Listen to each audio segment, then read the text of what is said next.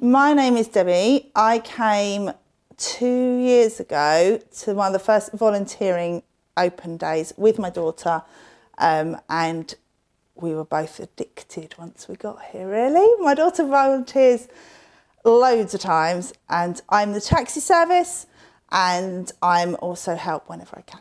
Grove Cottage is important to to all us in our family, is because it's been given my daughter a future career, I hope.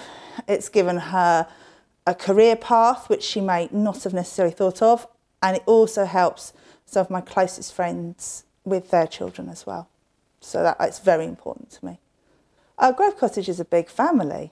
There's no doubt about it. As soon as you see anybody, it's the adults, it's the members' faces, it's the joy, it's the enthusiasm by members and volunteers. It's just one big family. Grove Cottage has made a big difference in the fact that I spend a lot more time going up and down the road from Sawbridge Road to Bishopstorf. And it's made a huge difference, because Rosie, my daughter, just loves it here, and she's so happy to volunteer. That's made the difference, without a doubt. Yeah.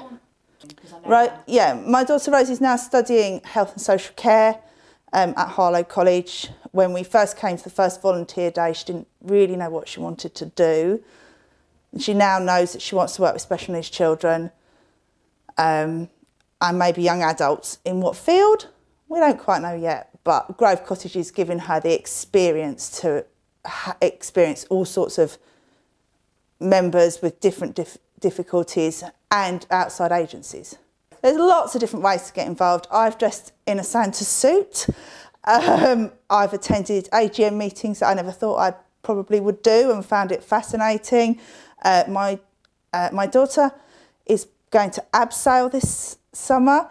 My 72-year-old father is joining her in an abseil, which I never in a million years thought I'd see. Well, I think Grove Cottage is a unique place that provides fantastic support and respite for all sorts of families.